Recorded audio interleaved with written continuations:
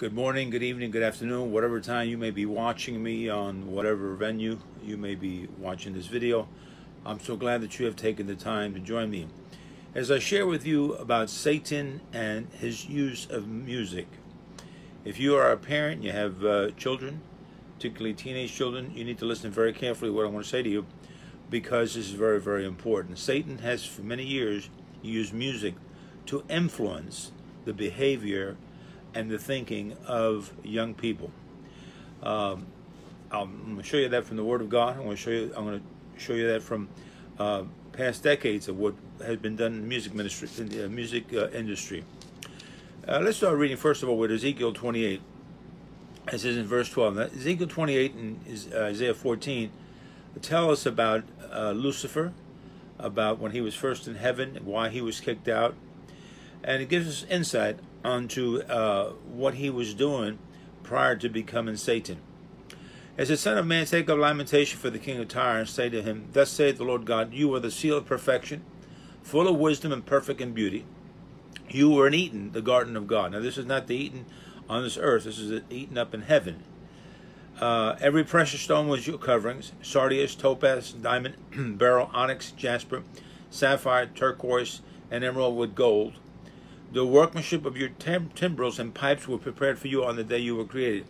So when God created Lucifer, he created him with instruments that were built into his very being. He says, you are the anointed cherub who covers. I established you. You are on the holy mountain of God. You walk back and forth in the midst of fiery stones. You were perfect in your ways from the day you were created, till iniquity was found in you.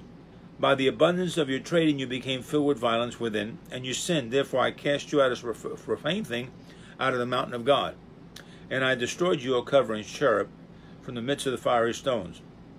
Now when God says here that he destroyed him, didn't mean that he annihilated him, that that Satan no longer exists. He destroyed him in the sense of when he was kicked out of God's holy mountain, he fell down onto the earth. Like Jesus said, I saw Satan fall like lightning. It was the fire that consumed him, okay, and turned him into an ugly devil. And God humbled him before our creation that was here, the pre-Adamic creation. Now, if you never heard of any of my teaching along those lines, I suggest that you go to our website, www.etm.org. Click on resources and sermons, and that'll take you to our YouTube channel.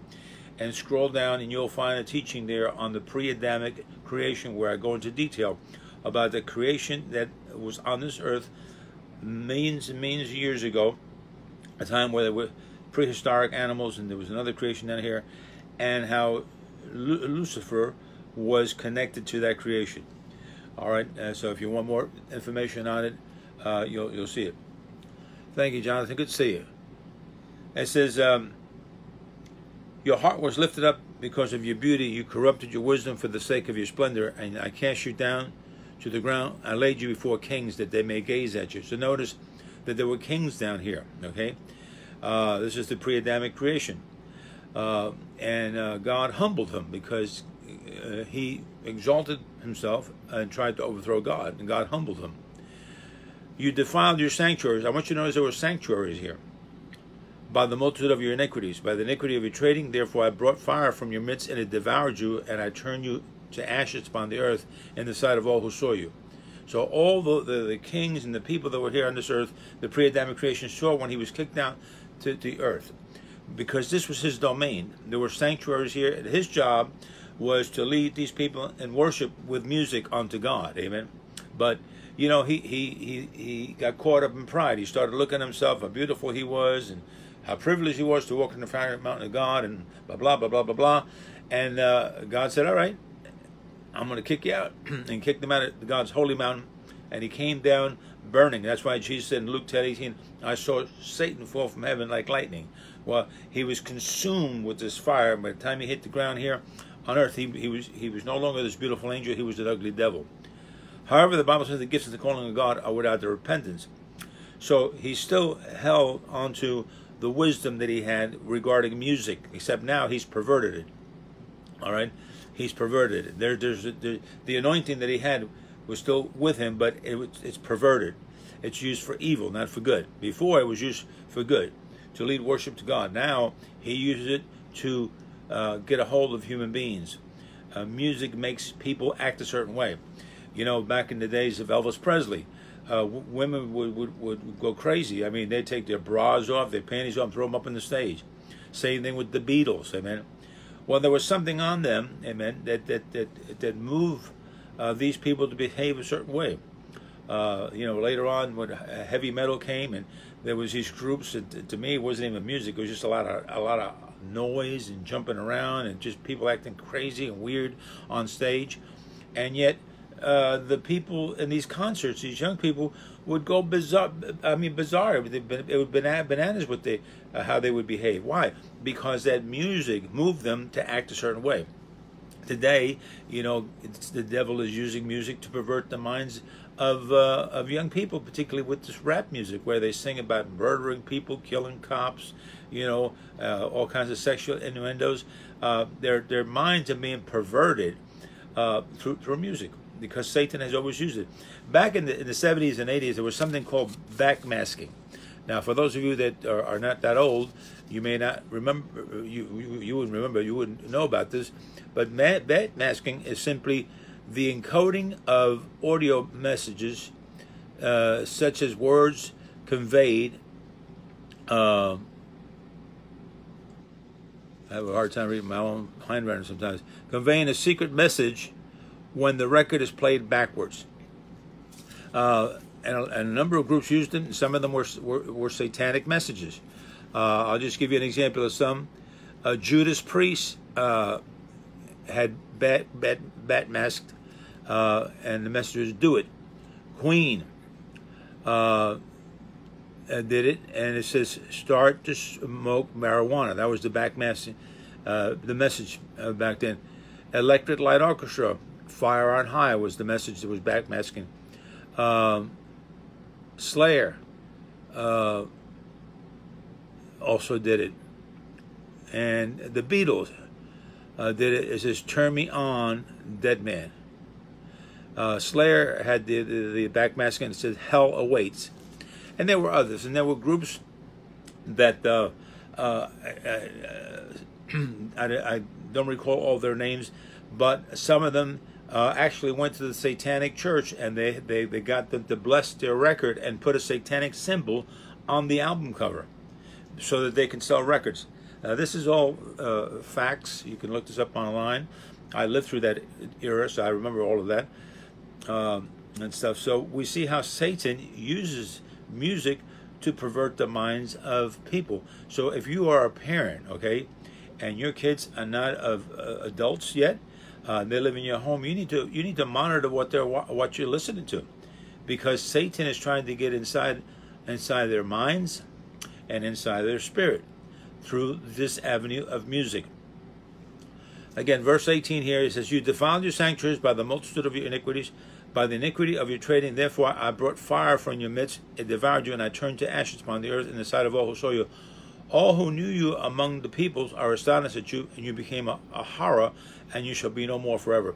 So God turned him into a horror. He was this beautiful angel with all these precious stones, with all these instruments, and God burned them all the way from heaven to the ground and humbled them before the kings and the people, the creation that was here, which Lucifer was reigning over. This was his throne down here, but it was a throne.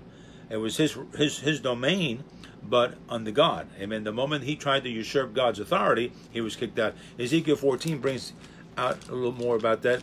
And like I said, if you go on my website, www.etm.org, I have that teaching, the pre-creation, the pre-Adamic creation. I believe it's both in English and Spanish, that you can watch. You just go to where it says resources, click on sermons, you'll go into our YouTube channel and scroll. And by the way, I would encourage you to submit to our YouTube channel, because we have probably about now 100 and something videos on there in English and Spanish. We're always putting more on there. If you subscribe, it doesn't cost you anything. It's free. We're not going to hit you for money. You just subscribe. And what happens is that every time that we put a video on there, you'll get a notification automatically that there's a new video on there. And it's a way that you can stay informed of the teachings that we're putting out. Now, Isaiah 14, verse 12, it says, how you are fallen from heaven, O Lucifer, son of the morning, how you are cut down to the ground. You who weaken the nations. So again, we see that there were nations here. Okay, for you have this is a pre-Adamic creation. For you have said in your heart, I will ascend into heaven. I will exalt my throne above the stars of God. I will also sit on the mount of the congregation, on the farther sides of the north. I will ascend above the heights of the clouds. I will be like the Most High. You shall be brought down to Sheol, to the lowest depths of the pit. Sheol is hell. Okay, those who see you will gaze at you and consider you, saying, is this the man who made the earth tremble, who shook the kingdoms? That's what he did after he was cast down here. He perverted the creation that was here, and he shook the kingdoms. There were kingdoms here. Who made the world as a wilderness? He made this world as a wilderness, and eventually God destroyed it with a flood. This was not the Noah's flood. This was the first flood. That's the reason that when you study Genesis 1, Genesis 1 reveals to us two things. One, how God created the earth originally, but through the law of double reference, which is a biblical principle, God is also revealing to us how he had to, fix what happened after he destroyed it with a flood. Between Genesis 1 and Genesis 2, something happened. That was the fall of Lucifer and the perversion. And between those verses, we don't know exactly how many millions of years passed by. And so he perverted this whole world down here that with this pre-Adamic creation. It was so bad that God had to destroy it, and he created a flood, and the waters from the earth touched the heavens. That's how high the flood was. That's why he had to separate the waters from the earth and the waters in the firmament or the clouds. He had to separate them when he was revamping or redoing the earth as a result of the first flood. Now it says, verse, who made the world as a wilderness and destroyed its cities. So there were cities here. Who did not open the house of his prisoners. So again, we see that Satan was the anointed cherub. He had instruments. He used music at first for good in the sanctuaries to lead worship unto God. When he got caught up in pride, God had to humble him and cast him down from his holy mountain. Now, he still had limited access to heaven. We see that in the book of Job, when he presents himself before God with the sons of God, which are the angels. And God asks, where have you come from, Satan? And he says, from walking to and fro the earth. So he still had limited access. He couldn't go to the holy mountain of God where the fire stones were anymore because he was kicked out of there. But he still had limited access to heaven. That's why in the book of Revelation, in the 12th chapter, we see that he is kicked out of heaven the second time now, because the blood of Jesus was taken up into heaven. It says in verse 7, Revelation 12, and war broke out in heaven. Michael and his angels fought with the dragon, and the dragon and his angels fought. And they did not prevail, nor was a place found for them in heaven any longer. So now they have no place in heaven. Now they're kicked out for good. Prior to that, they had limited access. And we see that in the book of Job. Then it says, then I heard a loud voice saying in heaven, now salvation and strength in the kingdom of our God and the power of his Christ have come. For the accuser of our brethren who accused him before our God day and night has been cast down. Why was he cast down? Because now the blood of Jesus Christ was taken up into heaven and cleansed the heavenly things, and now Satan could no longer enter heaven. Now he is enclosed. This is a prison for Satan down here until his day of judgment. This is a prison. He can't go beyond the atmospheric heavens. You know, years ago, probably unless you're my age, you don't remember these things, but in the 60s, they used to send up astronauts up in capsules. Before they went to the moon, they just go around the Earth in orbit. But then they eventually landed on the moon. But whenever they came back, they came back, they parachuted into the ocean, a Navy ship would pick them up, and they were quarantined. I think it was 30 days or so. They were quarantined. Why did they do that? Because they wanted to make sure they didn't have some illness that they found up there and bring it back. Well, today they don't do that anymore because they have found out that there are no germs, there are no in the starry heavens. All the germs and all that stuff is down here where Satan is enclosed, amen, in this atmospheric heaven. He can't go beyond the atmospheric heaven. Okay, he's the prince of the power of the air. This is about as far as he goes. That's why there are windows in heaven that open. We see angels coming up and down, because Satan is enclosed down here until his day of judgment. All right. So, but when the blood of Jesus Christ was taken up into heaven, he could no longer go up there. And it says again, verse 10, then I heard a loud voice saying in heaven, now salvation and strength and the kingdom of our God and the power of his Christ have come. When Jesus brought salvation to mankind, after he ascended, he took his blood up to heaven. For the accusers of my brethren who accused him before our God day and night has been cast down. And they overcame him by the blood of the Lamb and the word of their testimony, and did then not love their lives to the death. Verse 12. Therefore rejoice, O heavens, and you who dwell in them. Why are heavens rejoicing? They don't have to put up with the devil anymore. They don't have to hear him and talking all the trash that he talked about in these meetings. Woe to the inhabitants of the earth and the sea, for the devil has come down to them having great wrath, because he knows his time is short. Well, why does he know his time is short? Because the blood of Jesus Christ was taken up into heaven, because Jesus offered up a sacrifice, because he was defeated by Jesus in hell when God raised Jesus up from the dead, spiritually first and then physically. And Jesus made a show of him open and triumphing over him in hell before all his cohorts, and he took the keys of hell and grave and rose up victorious. So he knows his time is short. Amen. But he still has the anointing that he had. He still has his knowledge of music and how it affects people. And that's why you have to be very careful, particularly if you are a parent, about the kind of music that you are allowing your children to listen to. Amen. Because it will affect their behavior. As I've noted in some of these, these heavy metal music and some of the other music. A friend of mine was showing me a video. John Gaynor was showing me a video. He's very involved in music and so forth.